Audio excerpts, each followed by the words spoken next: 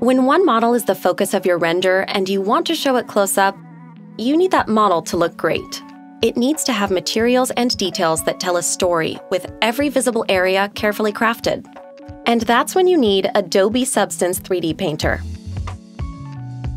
Painter gives you a set of advanced tools and techniques to craft and apply materials and details.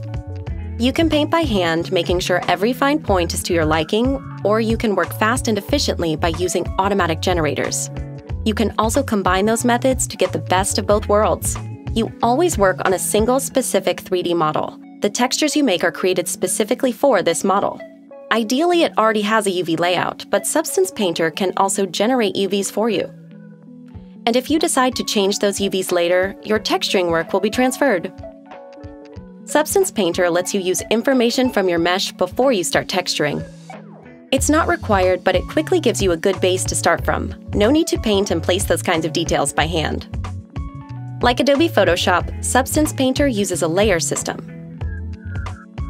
With layers, your ideas quickly become actual materials and details.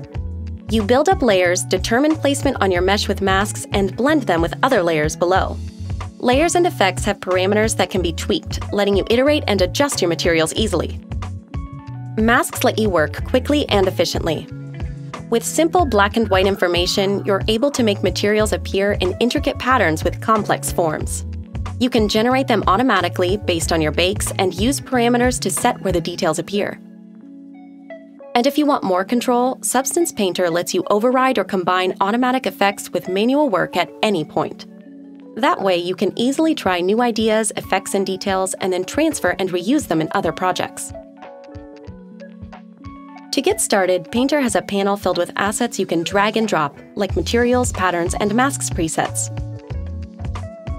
You can also easily add more materials from the thousands we offer online. For manual work, you'll find brushes, alphas, and particles. And if you want to add your own content to the Assets panel, like your favorite Photoshop brushes, for example, it only takes a few clicks. Substance Painter even lets you blur the line between materials and modeling. Using height information in your materials, you can change the geometry of your mesh. The height information pushes parts of your mesh in or out, letting you add more detail than was possible during modeling or sculpting. Once your textures are finished, you can export them to any 3D application using Adobe Substance 3D Painter's export presets and move on to staging and rendering.